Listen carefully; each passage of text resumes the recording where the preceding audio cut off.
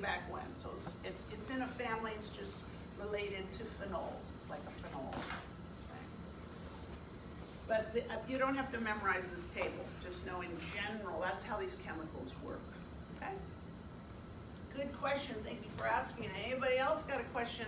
It helps everyone else. She asked a question, and now however many of you are in here, 25 or so of you now have one or possibly two questions that are on the lecture exam. So thank you. What you got, Kevin? For chapter 7, number 4. Okay. How can decimal reduction time be used? Okay, great. So chapter 7, question number 4, guys. It's about decimal reduction time. Okay, so I'm just showing you where in the notes this comes from. Okay, so the decimal reduction time is the time that it takes for the population to be decreased by 1 log. So that means, for example, if you start out with 1,000,000, what's another way of writing 1,000,000, guys? I don't want to write a bunch of zeros. I would put 10 to the 1,000,000. 6. 6, thank you. Okay, so that's 1,000,000 cells. So if you have 1,000,000 cells, in the span of a decimal reduction time, that is going to go to 10 to the 5th, which then another decimal reduction time will take it down to 10 to the 4th. So each of these is a D period. So different organisms get killed off faster. Some organisms are hard to kill, and it takes longer to kill them. Think of it that way. Okay, so the sensitive organisms die sooner. The resistant organisms die slow, and it takes a long time to kill them. So if you remember from the videos, I took this curve and I showed you, essentially this is a death curve. That's what this is. That means you're going from 10 to the 8th, to 10 to the 6th, 10 to the 6th, to 10 to the 5th. So each time you're losing 90% of the population. Okay? So sometimes students have trouble with this math, but try this. What's another way of saying this? 100. 100. Okay? So 1 decimal reduction would take you to 10 to the, what's another way of saying that? 10. Okay, so students get this thing, 90%. That's 100 goes down to 10. That's what these are too. Okay, so these are just bigger numbers. So sometimes students have trouble getting that this is actually 90% of the population is killed when that happens. They get it here, that 90% of the population is killed, but they think, well, you still have, 10,000 cells? Yeah. 90% of the population is killed with each decimal reduction time. So getting back to how D can be used to compare organisms, this is straight out of the lecture, I gave you 3 curves. I showed you 2 other organisms. One that was very resistant, and its curve, death curve, was a slope that's, not as steep as this one. It was kind of out here. And then I showed you another one whose curve, death curve, was much more steep. So then I wrote on here what the decimal reduction time for each of them are. So if the curve is like this, the decimal reduction time is longer, bigger. That means the organism is more resistant. So the bigger the D time, the more resistant the organism is. The smaller the D time, that means you can kill them off really fast, the more sensitive they are. So if I asked you a question and bing, bing, bing, it's on the test, some version of this is on the test, you would know that if an organism A had a D time of 20 minutes, and organism B had a D time of 5 minutes, which one is more sensitive? The first one or the second one? Second one. Okay, so that's how they're used to compare. So you take these organisms and you see how fast you can kill them off. A long, big D time means they're really tough. It's hard to kill them. And a short D time time means they're really sensitive. You can just knock them off easily. Does that make sense? So it's just the general principle there. I'd like you to understand. Okay. So you might have noticed when you came in the room here, it smelled a little bleachy, and that's because Anita and I share. We both used to be in a former life. We both used to be CLSs. Okay, so some of you went to the MLT thing. So the MLTs are in labs. There's like the phlebotomists. Then there's the MLTs, and then there are the CLSs or MLS, depending on how you say it. And then there's like the pathologists and all that kind of stuff. So Anita and I both used to work in clinical labs. And so she did a little extra cleaning here today. She's probably gonna do that for a while. But bleach is something we used to use a lot. We used to use it a lot in the clinical setting because it's really effective. So it'll kill hepatitis viruses, it'll kill a lot of naked viruses that don't have an envelope that are harder to kill. I don't know if you picked that up in the video. So a naked virus doesn't have an envelope and they're harder to kill. So bleach even kills that. So it turns out the coronavirus is an enveloped virus and you don't really need bleach to kill it. You know, alcohol is pretty good for that because it disrupts the envelope. If it doesn't have an envelope, it can't do what stage of the viral replication requires that envelope? Attachment, the very first step. So if you use alcohol, you disrupt the envelope and it can't attach to cells. Okay, so bottom line is Anita and I, you know, I think she went overboard, but she's being extra cautious and she's using the big guns out here to disinfect everything, okay? So you can disinfect even against the most resistant organisms with bleach. Okay, so let's go back to questions. That's good, thank you, Kevin, for asking that. You guys, thank you for doing this, it's helpful. You got another question for me, Madison, what you got? For chapter 12, question 6, specifically, the last structure mentioned is trophozoa.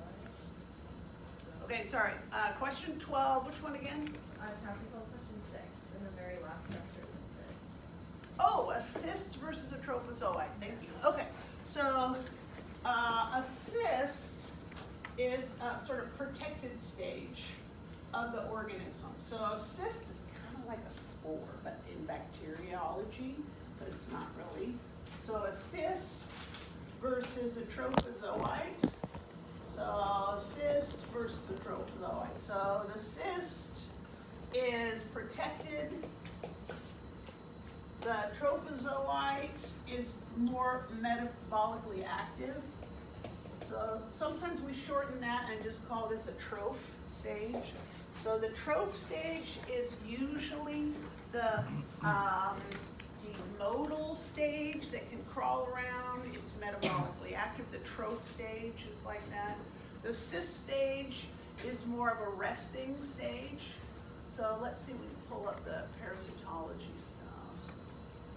And you might have noticed, parasitology, oh my gosh, there's a whole lot of stuff you probably haven't had before, so you gotta work this stuff, guys. But let's pull up cyst versus troph, fungi, protists, blah, blah, blah. Here we go. So I'm just showing you where in the notes it is.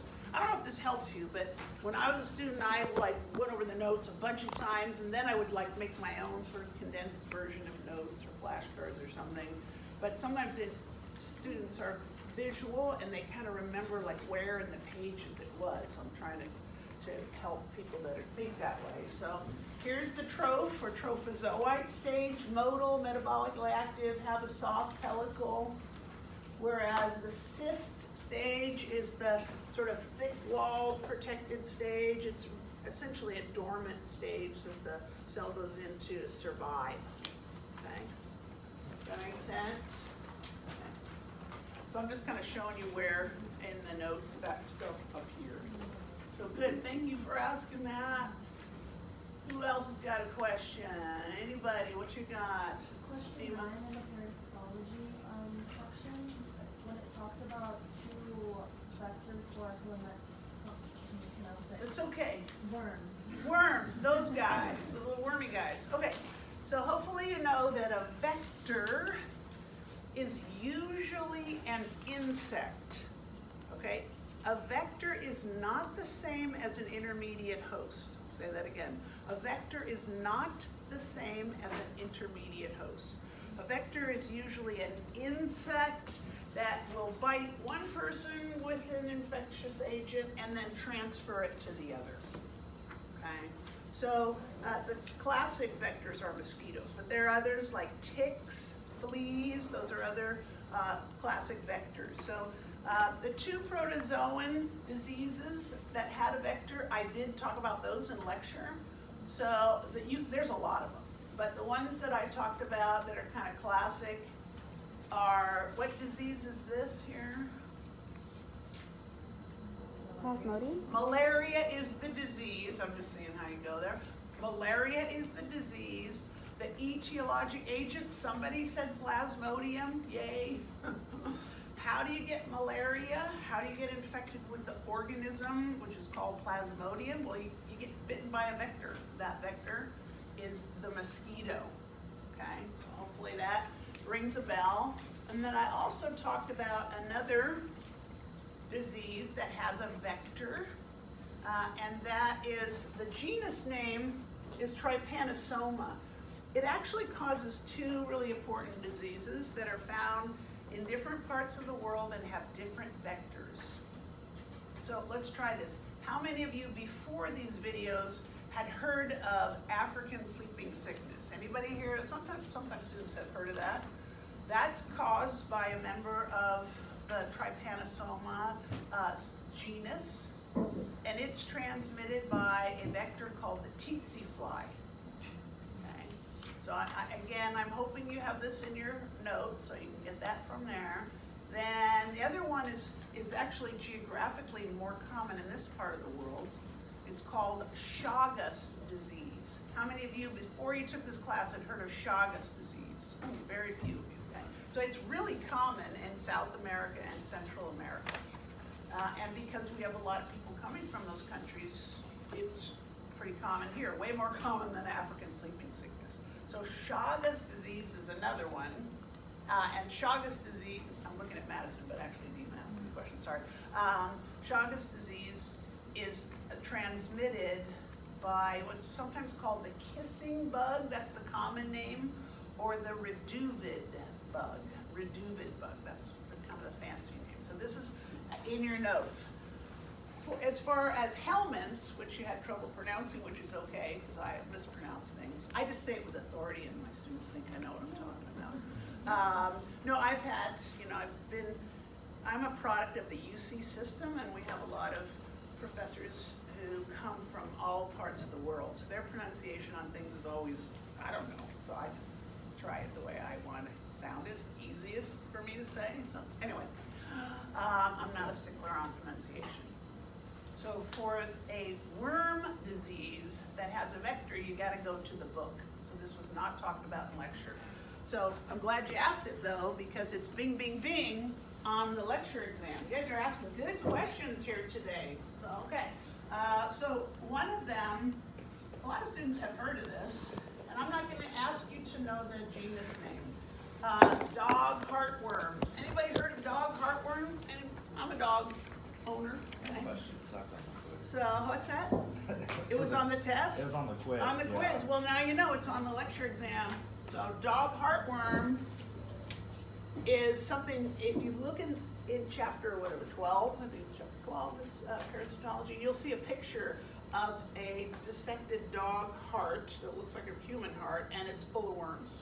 So it's transmitted by a mosquito, so a mosquito vector. Okay. So another one, a lot of you have learned about this in your anatomy classes.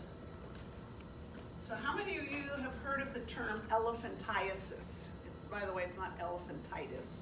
It's elephantiasis, but don't worry, it's a multiple choice question. Okay? So elephantiasis is a disease that is caused by a small worm that's transmitted by mosquitoes. So people that get elephantiasis get this teeny tiny worm, it's called a microfilarial worm, that ends ends up getting into lymph vessels.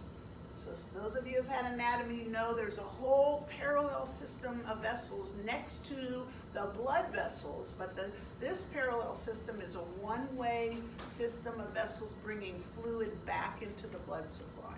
Those are called lymphatics or lymph vessels.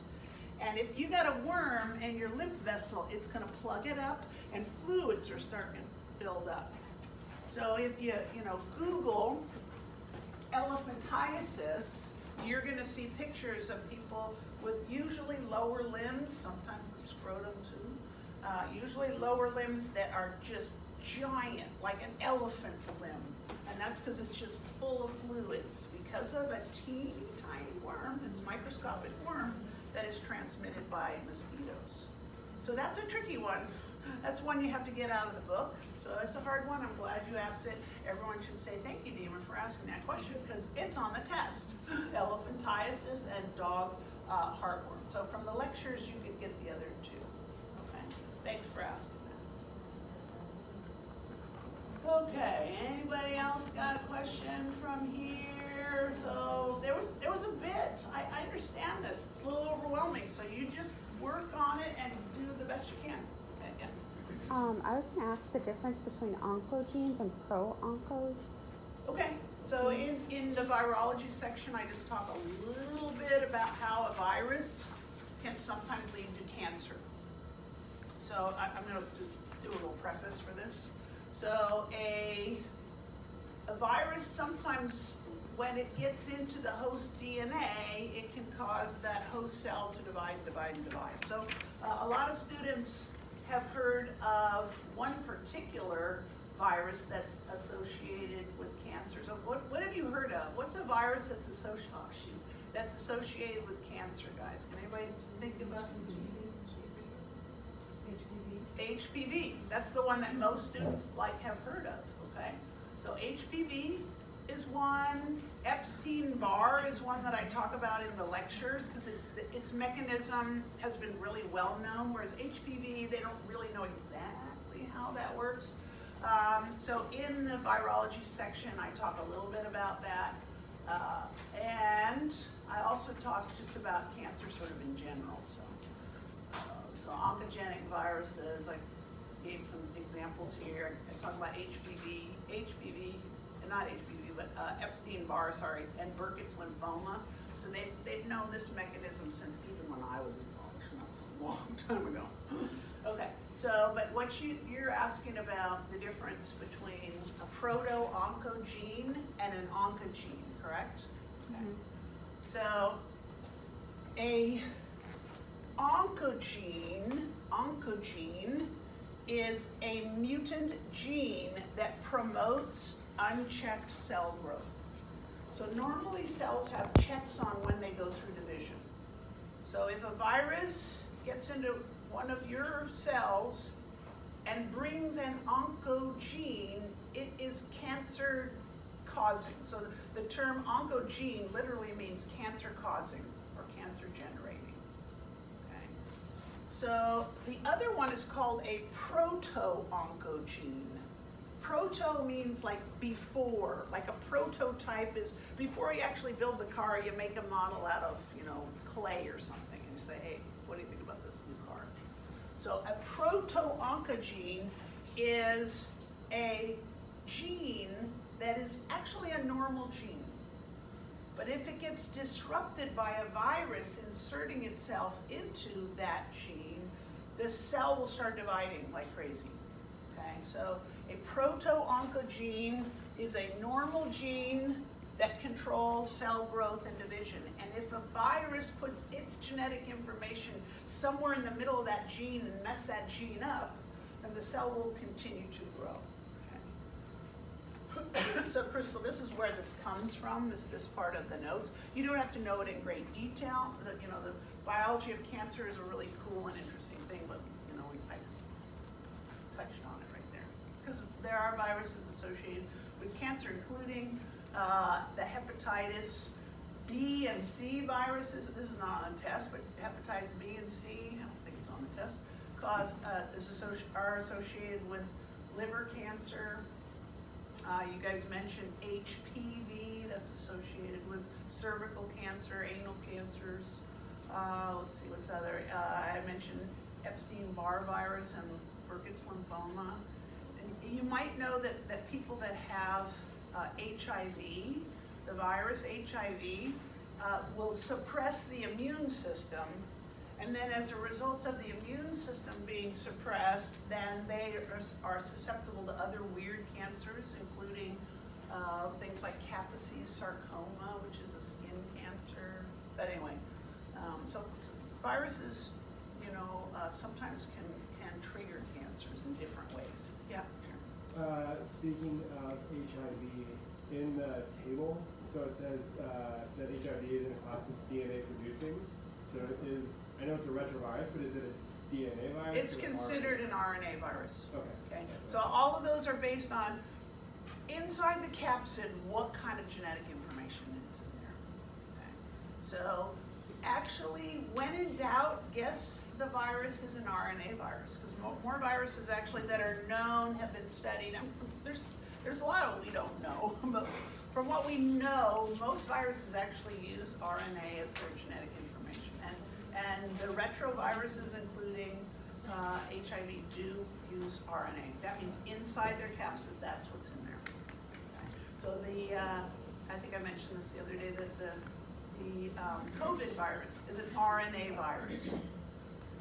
And it is a positive strand. You guys remember what that means? I think there's a question on the test. What's a positive strand RNA virus versus a negative strand?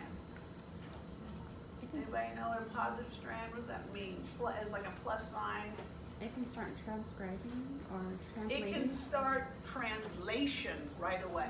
That viral RNA is an mRNA. The viral RNA is an mRNA. That means it doesn't have to be transcribed. So let's just show you kind of where that is here. Plus strand RNA, the genome RNA, that means what's inside the capsid. Remember that all viruses have some kind of genetic information, DNA or RNA, depending on what family it is. Then there's a protein capsid outside of that, always. And then sometimes in envelope viruses, there's an envelope on the outside of it. But the genome RNA is what's inside that capsid. Okay, so plus strands can immediately act as a messenger RNA. Then it can be like translated right away. All right, so anybody else got a question here? And yes, you know, what you got? I was wondering if you can do a generation time example. Okay, generation time. And on the test, if I ask you that, and I will, ding, ding, ding, you should be able to figure them out. They're not super hard. Like I try not to make them really big numbers. But what you have to remember for those is the general, whoopsie. Let's just go, what's the general equation here? And that's from right here. Okay? So it is the number of cells that you start out with. So the question will say, you have 5 E. coli cells, or 2 E. coli cells, or 1 E. coli cells. So the number of cells at the start, let's see, okay, times 2 to the n. So what is n? Number of generations. The number of generations. Okay, so if I said, okay, you start out with 4 cells and you go through 3 generations, how many cells would you have at the end of that? So you'd say, okay, 4 cells to the start, 2, it's always 2 to the something. What did I say, 3 generations? Okay, so what is that? What is that equal to? That is equal to 2 times 2 times 2 times 2 times 2 is 4 times 2 is 8. So it's 4 times 8, or the answer is 32. Okay? So that's if I was feeling really nice. You know, had some chocolate in the morning with my coffee. But I might be a little trickier, not a lot trickier, but I might say, okay, if you know that E. coli has a generation time of 20 minutes, and I use that because E. coli's generation time is 20 minutes, and we always use E. coli as our example. That means every 20 minutes, it goes through one generation time. If you know that, and you put one E. coli cell in culture for 2 hours, how many would be there after that 2-hour period? Okay, so here we go again. 1 times 2 to the, oh, how do I figure this out? Okay, so what did I say? I said 2 hours. Okay, so you think, okay, in 2 hours, you can do it in your head or you can do it by mouth. In 2 hours, how many 20-minute periods will take place? 6, okay? So if you can't figure that out, you say 2 hours is 120 minutes, and each generation time is 20 minutes per generation. So then you go, oh, that's equal to 6 generations. And then you take this 6 and you put it into this slot here. So 2 to the 6 is, oh my gosh, higher math. Let's see if we can figure it out here. So it's 2 times 2 times 2 times 2. You can do it on your hands or you can write it out, okay? So do enough for one more here. 1, 2, 3, 4, 5, 6. So 2 times 2 is 4, 8, 16, 32, 64. 64 cells at the end of that time period. Does that make sense, Crystal? So I won't make a really huge number because I'm not going to let you have a calculator. Okay? So that's just because it opens the door.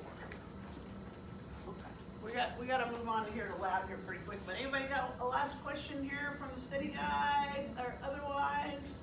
What you got? Just a generalized question in regards to number 11 for parasitic. Okay. For the pathogens, do you want us to know like the genus name? Or just, Yeah. Okay. Genus name, disease, and transmission. There's not a whole lot of questions, but there are a few. Okay. So you know, for example, genus names, within the nematodes, I gave 4 examples. Yeah. Okay? And those are because students have heard of them. Maybe I didn't get a whole big response, but how many of you have heard of pinworm again? It's pretty common in the US. So for example, a common name of a roundworm disease includes pinworm, and it's caused by the genus Enterobius. And how do you get that? You have a little preschool age kid is what you do. It's oral fecal route, which, sorry, little kids, usually preschool kids, are not so great with their hygiene. And then one of the kids at a preschool will get it. And then there's like thousands of eggs that get laid every night, and then the little kid is touching things, and other kids touch things. So it's fecal oral route, and don't touch your face. Anyway, so bottom line is that's an answer to your question, yes. Okay. Yeah. And there's no class for nematoda? No. Okay. Correct. You just need to know the phylum name, Nematoda. There are classes, but you don't need to know them. Okay. Alrighty, so you guys gotta study. It's gonna rain tomorrow. You all should be studying.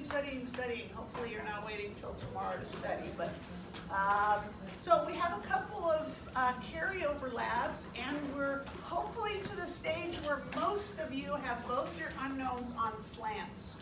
So I'm gonna be coming around early in lab, and I'm gonna be looking at your unknown slants. How many of you, do you guys remember, did you put your gram-positive on a slant last time? A lot of you streaked out and then you put it on a slant. So I'm going to be looking at those. And then I'm going to be having you do the 2 labs that we set up. So what were the 2 labs we set up last time? Motility and oxygen requirements, okay? So let's just do a little quick review because